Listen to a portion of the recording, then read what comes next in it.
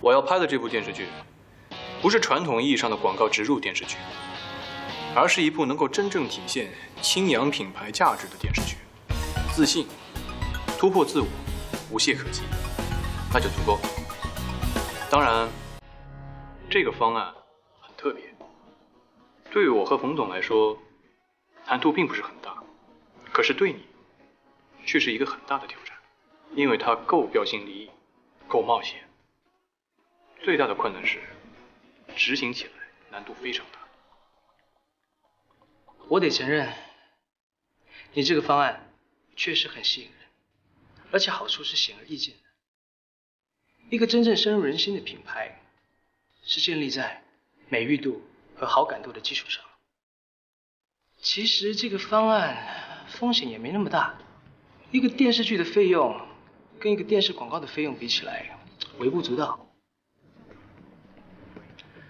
而一个电视剧播出前后的话题效应，却远远超过广告。所以我想，每个人都会觉得这是一个好方案。而且这个方案，除了江总，没有别人可以执行。因为你和我一样，在面对坦途和荆棘的时候，只会选择荆棘。我们都是喜欢挑战的人。我想，比稿到这里，已经没有任何悬念了。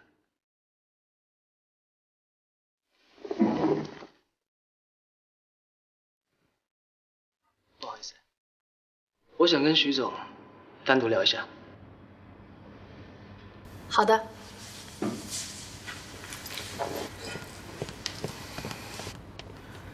徐总，只要你出现在公司，我就想要叫你一声徐总。我想其他的员工也是一样的吧。其实我一点都不介意叫你一声徐总，只是我实在是看不过去你那一副永远觉得自己掌控全局的样子。你刚刚在这里灵感一发，想到了那个创意，你是在演戏吧？你是之前就想好的吧？你之所以没有告诉冯璐菲，只是希望把戏演得更逼真。我说对不对？有意思。因为你看准我会被你挑动情绪，因为我跟你一样，喜欢刺激，喜欢突然的袭击，喜欢惊喜。荆棘和坦途永远只选择荆棘。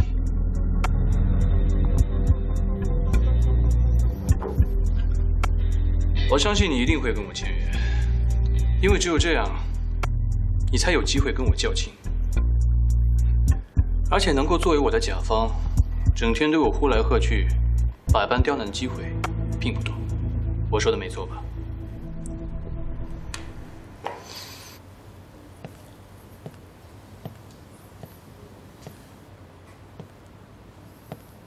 我答应你，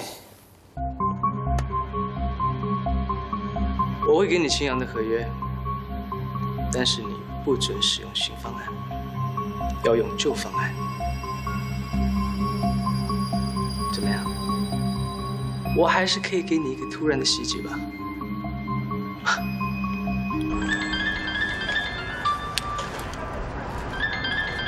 是江东吧？喂，江总，您太客气了，那等会儿见。他知道我在你的车里，所以一定要在这个时候给你打电话。你怎么知道的？他以为我在追你，当着我的面约你吃饭，挺爽的。那他的目的达到了吗？那你该去问他。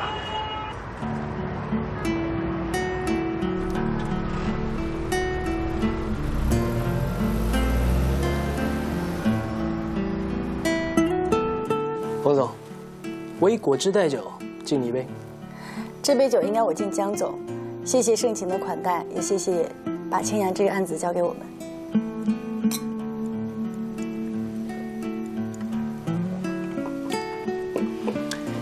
其实你应该要谢谢你自己啊。为什么？我想，你找徐然当合伙人之前，就已经想好了用这一招吃定我。你非常的确定，我为了跟徐然继续斗下去，一定会把青阳的案子交给你们做，只是你们俩都不想说破而已。我有个故事想告诉你，我肯定徐然一定没有跟你说过。其实我也只对徐然一个人说过而已。我想听听。在很多年的一个除夕夜呢，我陪着我的同事去赶车，他要回老家过年。我们花了很长的时间，越过了大半个城市，终于到了车站。可是时间只剩下2分钟，而且我们还没有验票。他很崩溃，把包往地上一扔，再也不走了。我花了1分钟的时间，狠狠地揍了他一顿，然后把他的票跟他的包都抢走，上了那一台车。就这样，我上了他应该上的那台车。最后我们2个当然都没有回到家里过年。其实他能不能上那台车跟我一点关系都没有，可是我就是这样的人，见不得别人轻言放弃。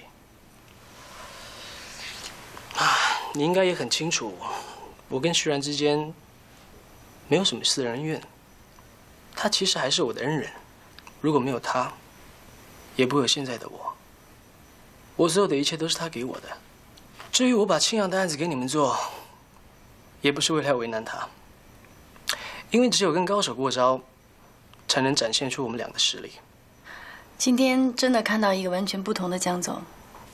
我相信，徐然心中也很期待遇到像我这样一个甲方，因为只有我才能给他这么大的压力。我们2个都是为了压力而存在的人，压力越大，我们睡得越安稳。要是都像你们这样啊，安眠药厂早就倒闭了。来，江总，再敬你一杯。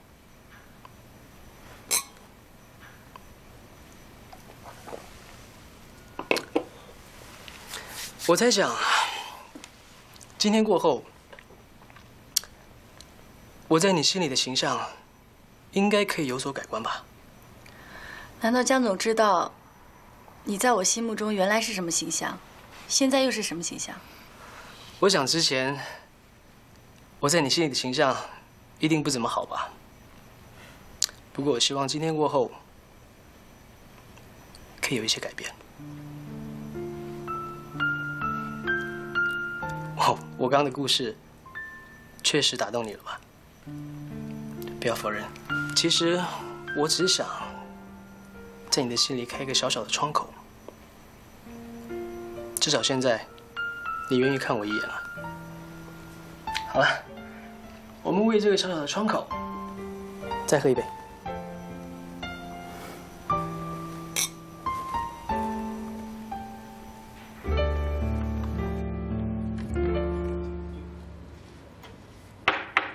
进来。江总，这份文件需要您签署一下。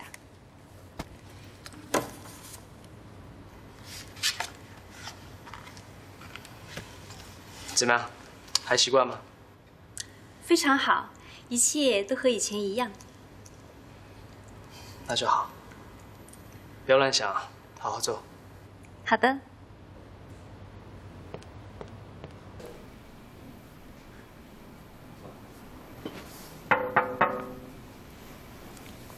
进来。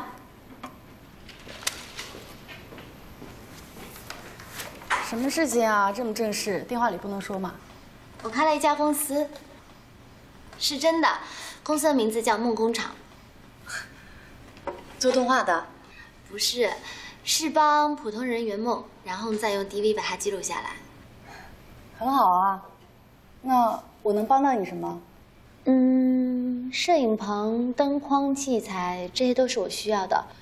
不过，我希望能够先使用后付款，因为我们是小公司嘛，所以资金比较有限。没问题，你要是用钱的话，我可以借给你一些。徐然给了我20万，所以钱暂时够用。他是投资，等到将来盈利之后，我会再把这些钱还给他的。徐然有钱给你投资，装什么穷人来我这儿工作啊？他到底在搞什么？他在你这里工作？对呀，他现在是我的合伙人。哦，徐然看好的项目，那肯定是个好项目。这样吧，你回去拟个合同，我这儿的资源你想用什么随便用，而且后付费。嗯，好。那谢谢你了。不客气。你帮我好好分析分析。徐然这是为什么呀？他在帮冯璐菲打工，住着叶柔的房子，却给了我20万让我开公司。给了你20万，其他的我不知道，但是肯定不可能因为喜欢你。为什么呀？可是只有这一点才能够说服我。那照你这么说，江东把我叫回公司也是因为喜欢我啊？有可能啊。我觉得啊，你才应该叫简单。那你说这是为什么？因为我有价值呗。那徐然投资给我又是为什么呢？你看啊，徐然之所以可以成为有钱人，而你只是一个穷人，说明你们俩思想的档次根本不在一个层面上。有钱人是这个样子的，那20万对于你来说可能是一笔天文数字，但对于徐然来说，只是一个手表、一只宠物而已。你不要想入非非的。赶紧吃饭，我还要上班呢。有什么事儿需要我帮忙啊？我要先告诉你个秘密，你一定要仔细听，才可以帮我这个忙。听起来好像很严重的样子。是很严重。这件事儿和我失踪的女友有关。是那个一直装在你心里的那个人吗8年前，我在美国认识了一个女孩，她叫舒瑶，我很爱她。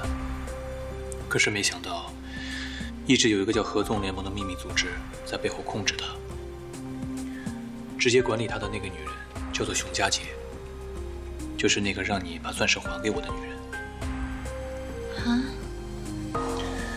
熊佳杰将舒瑶接近我，利用我，窃取商业机密，并且控制了我当时在美国的公司。前一段时间，熊佳杰又出现了，他想故伎重演，我就将计就计。我想对合纵联盟来一个彻底的反击。你听懂了吗？你到底听懂了吗？大致懂了。微笑一直在悄悄地帮我，他假扮成一个富商公子，骗取熊佳杰的信任。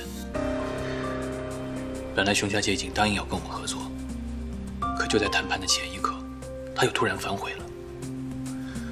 我不觉得他识破了我们的计划，估计是在什么地方出了岔子。不会是因为我吧？这也不能怪你，因为你完全不知情。现在我把这件事情告诉你了，你一定要帮我保守秘密。你还要帮我一个忙。你说。在我所有的朋友里面，你是最单纯的，所以熊佳杰很有可能来利用你，探听我的消息。你要帮我演一场戏。不好吧？我怕我会坏了你们的事儿。你可以的。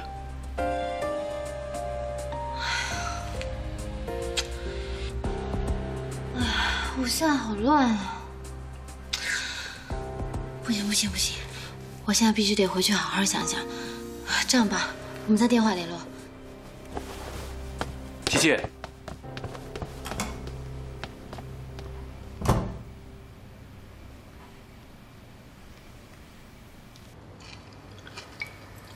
谢谢，吃饭。今天做这个还不错，吃这个。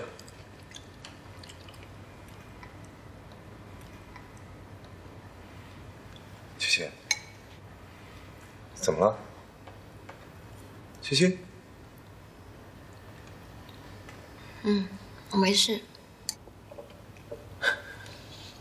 没什么事，怎么了？你怎么了？哎，你说出来，你告诉我。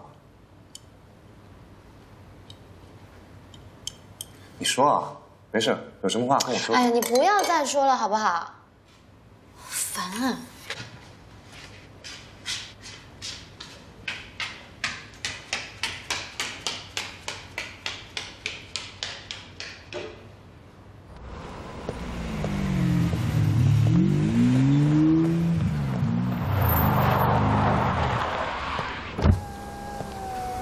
上车。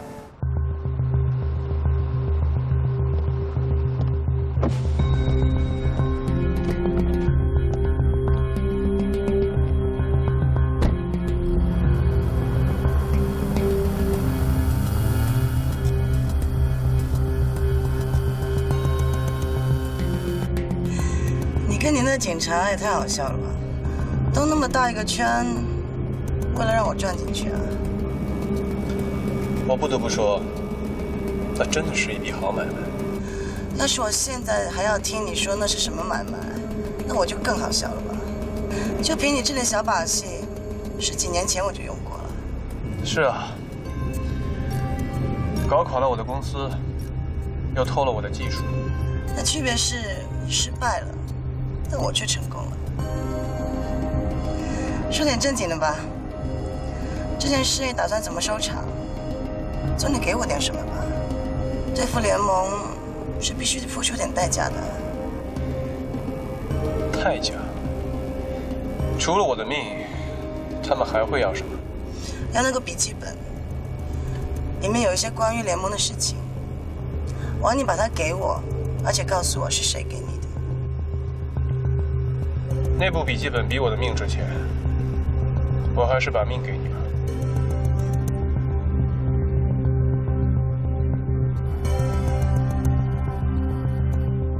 徐然呐，到今天为止，我对你可都是手下留情的。我知道，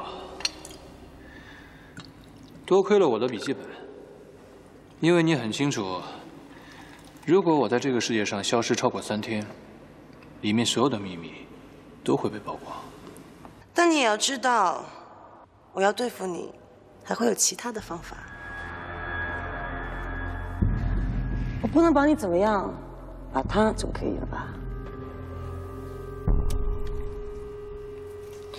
拿他来换笔记本，我想应该足够了。照片拍得不错，可他是谁啊？他跟我一点关系都没有，拿他交换笔记本，不值得。是吗？我怎么听说你去过他家里，找过他父母，帮他找工作、找房子？还出钱帮他开家公司。你认识我这么多年了，怎么对我一点都不了解？我徐然这个人缺点不多，但其中有一条，同情心容易泛滥。我看他可怜嘛，关心关心他，照顾照顾他，这和在路边捡条流浪狗有什么区别？玩玩，图个安心嘛。原来是玩玩而已。我真不知道你的这些小弟是怎么跟踪我的。难道他们没有告诉你我跟冯家大小姐的关系吗？我怎么可能放着冯修文的女儿不要，去跟什么汤七七在一起啊？我脑子进水了。那你这样说，是觉得他配不起你？你觉得呢？陈小姐，如果你想不出别的招，我先走了。赶时间。既然你这样坚定的回答我，我也不好意思再说什么了。不过我想有一个人啊，应该想见见你的。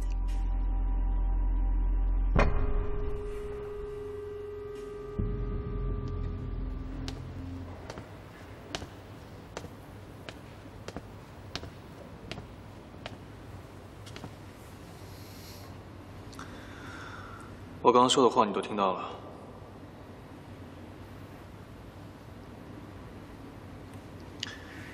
那我也没什么好说了，我可以走了吗？请便。你的秘密就这么重要吗？你知道我是个什么样的人，没有人可以威胁我的。那我呢？你真的只是把我当做一只可怜的流浪狗吗？你对我就真的没有一点感情吗？有，但不重要。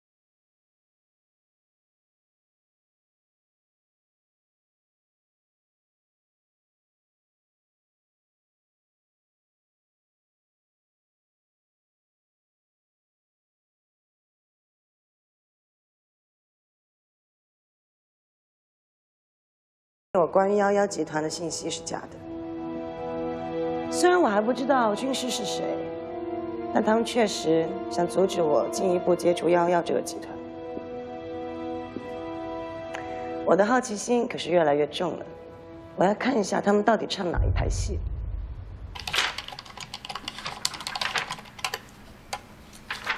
哎，丈娘，你确定我们这么弄就是正确的吗？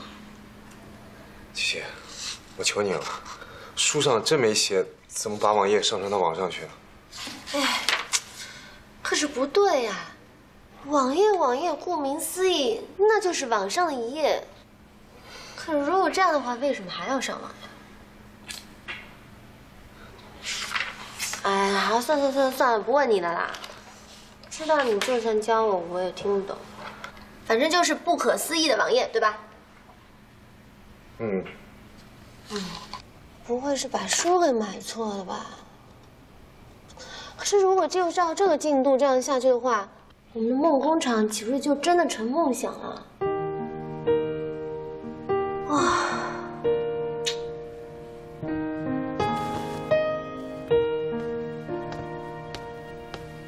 哇，好大太阳啊！哎呀，我最近忽然有一种很强烈的想法。 就是觉得，能活着真好。哎，姐姐，你再跟我说一下你那个梦工厂的事情呗。梦工厂顾名思义，那就是造梦的工厂。你说谁会没有一个小小梦想呢？那我们就要通过自己的网站，然后还有我们的视频素材，就要帮助这些人去完成他们的梦想。就是这样。你真善良。 哎，这样吧，我看这么伟大的事情只靠我们2个人是不行的，我们要去找一个外援。我去电脑城去咨询一下建网站的事情，你去工商局去咨询一下办公司怎么办，到时候我们好好合计一下。好主意，那就这么定了，算你聪明。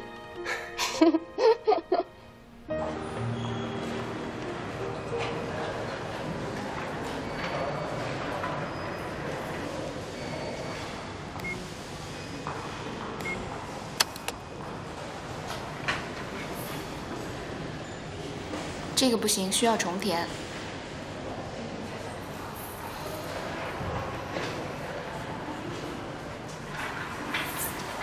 我不填。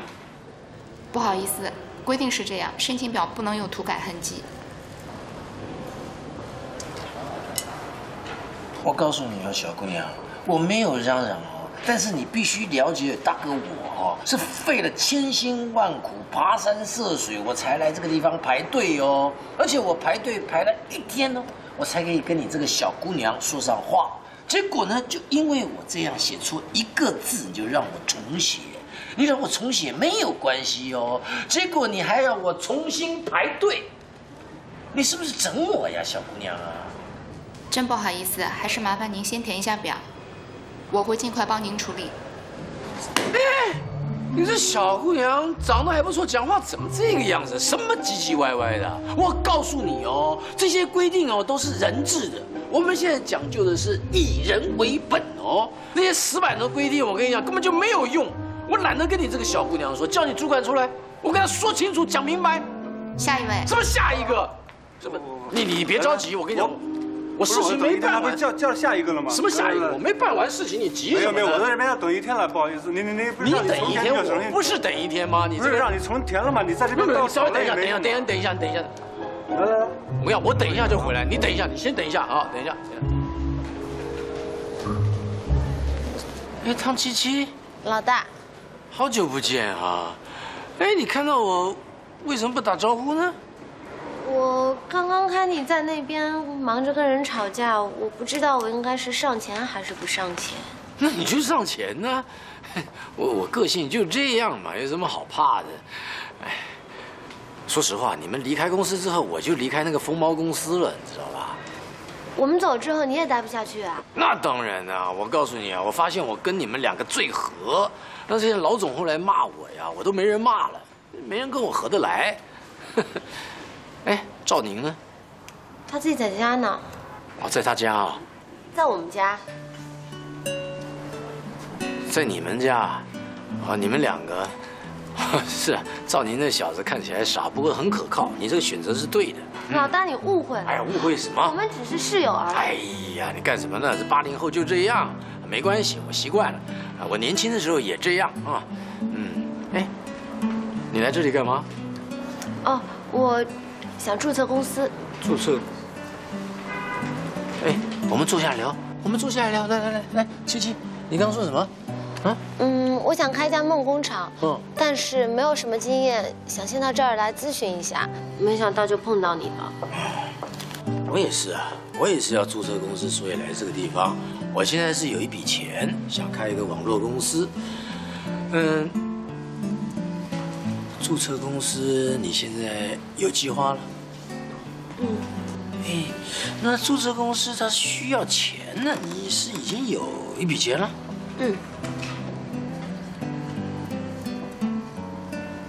哎，琪琪啊，我觉得我们现在这么合，是不是？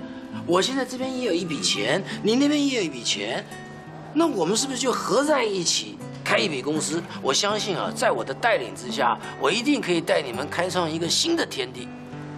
真的吗？我想听听所有关于许安的事情，你想到什么都告诉我。我以为徐然对你们已经没有利用价值了。这你也在意啊？你的价值可远远超于许然了。我其实没那么在意，我只是一直在想，如果有一天徐然愿意跟你们合作了，我岂不是变得很尴尬？你们会怎么对我？作为联盟的人，永远不要去猜想联盟下一步会怎么做，你只要服从就可以了。我对联盟是不了解，可是我知道，不管是任何人，还是任何机构，都有可能做出过河拆桥的事。这你可以放心，你在 V 公司的位置稳得很。那就好。我觉得徐然最近在打冯修文的主意，他不但成为了冯修文女儿冯璐菲的合伙人，而且还定时参加我们公司赞助的失踪者家属俱乐部的活动。我想是因为冯修文也在里面。冯修文，那个军师。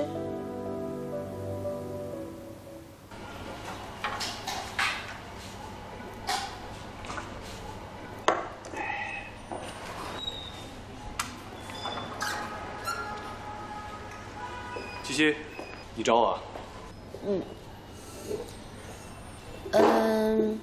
作为我的投资人，我有义务让你知道，我已经选定合作者了。这2位就是我们公司将来的核心，这个也是我们的公司成员之一。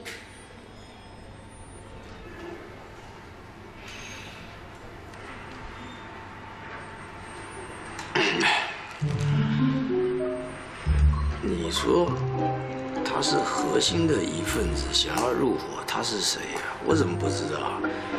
我不同意哦。我向您介绍一下，他是徐然，是我们的朋友，也是我们的投资人。你就是徐然啊！不管你是徐然啊、张然啊，或是什么然，如果你想加入我们的话，哈，不好意思，先请你安静一下，我有事情要宣布。那现在就先开会。刚刚在你还没来之前呢，唐七七已经跟我们说过他的想法了。虽然呢，他的想法没什么可取之处，但是经过我的修改之后，我倒是认为还是一本万利的。现在最重要的就是投资多少钱？2万，这还是在我可以承受的范围之内。20万。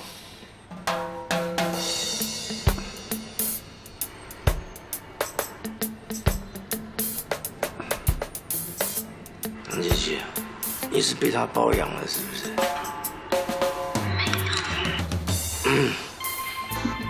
？20万，那什么然的，20万哦，其实已经足够了，当做公司的启动资金了啊。所以我认为现在就可以分配任务，开始行动。你应该知道，这个世界上什么都破啊，就是说干就干不破啊。现在创业就是要靠这样的精神，我不晓得你认不认同，对不对，赵宁？对，老大，那行不行啊？我问你对不对？你说对，又问我行不行？哎，我想问你哦，现在有一笔好的创意跟一个启动资金等于是什么？我问你呀，你不了对不对？我告诉你哦，这就等于是可以赚钱，钱。我相信你们都非常希望赚钱，但是我问你，你认为我们公司1年以后可以赚多少钱？能回本吗？不能回本，我混什么？我告诉你们哦，我认为公司1年以后可以赚到这个10万，10亿美金哦！我的天哪！哎，那我们要不要签个合同，避免以后将来财产纠纷啊？自己人干嘛签合同哦？我告诉你哦，成功永远是抓在自己手上，天上不会掉馅饼的。赵宁，我建议你现在就跟我到电信公司去租服务器哦，然后立刻把网站挂上，其他的细节咱们再商量。赵宁，3。那我怎么办？我们会挂网站，那你会吗？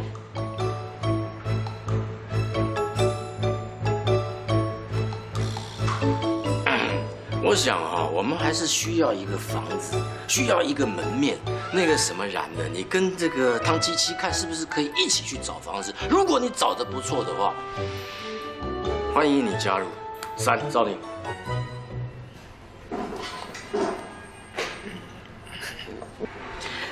你觉得我们老大怎么样啊？理想远大，挺有意思。其实他人挺好的，就是说话的时候有点那个。那我们现在去找房子吧。我一会儿还有点事儿，你先自己去看看吧。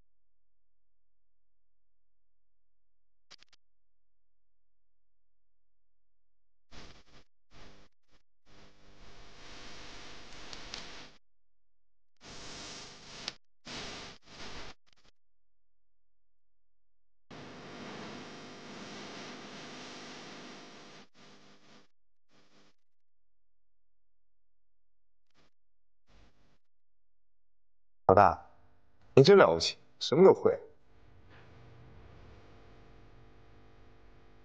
你少跟我来这一套，我觉得你就只会骗人了。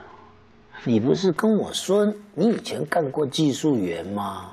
啊，那为什么这么简单的程式你都不会？你上学在干什么呢？哎，我觉得我真的很倒霉，我会认识你这种下属哦。你知不知道我在这个地方已经绞尽脑汁帮你办事情哦？你现在到底是领导还是我是领导啊？活活把我气死！就你在喝啊？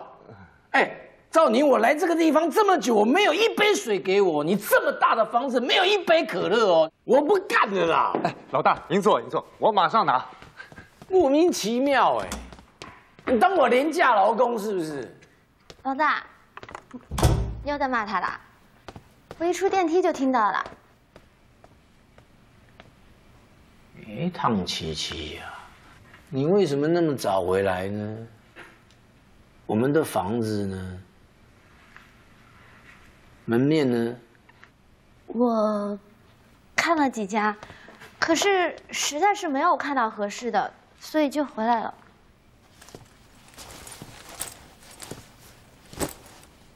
你没找？我找了，我确实是没有很认真的找，但是我确实是找了。汤七七，你说谎！我认识你多久了？我会不知道啊？汤七七，你不要以为你被包养你就牛喽！你为什么该做的事情不做啊？老大，七七没被包养，我不是说了吗？租到这么大的房子，完全是我们的运气。我有让你说话吗？啊，我还没有讲你哦，赵宁啊，我帮你白白的干活干一天哦，啊，你还在这个地方帮他说话啊？你跟我来这一套啊？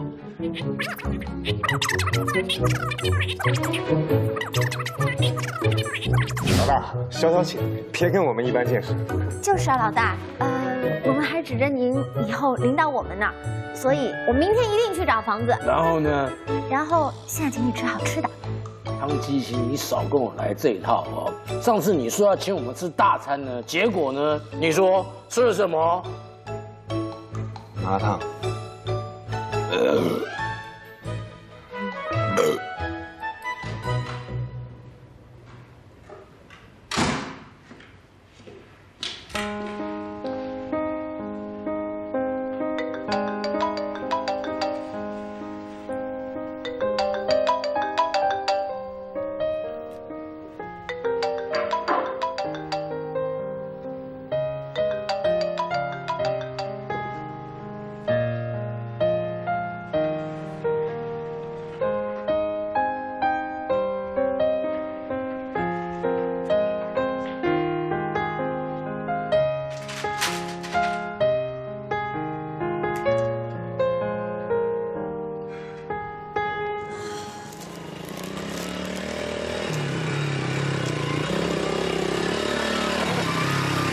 汤七七，哎，背景哥你好啊！你拿着报纸在大马路上干什么？哦，我想租一家店铺，把它租下来开公司用。哦，要开公司了？嗯，要当老板了？嗯，将来发达致富之后，不要忘记善良的人民警察微笑。我才不会呢！别累坏我们未来的大老板。上车，我带你去找。上这个啊？对啊，你不想找啊？哎呦！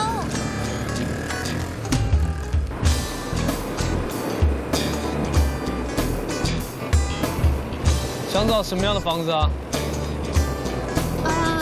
最好是店铺或底商。房子面积最好不大不小。当然价钱一定要便宜。最重要的是房东人品一定要好。就这样啊？地段最好繁华一点，周围一定要热闹一点。哦，交通一定要很方便。你的要求还真少。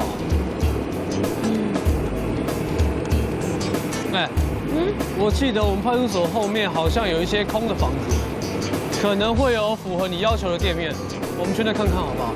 好啊好啊，那我先谢谢你了。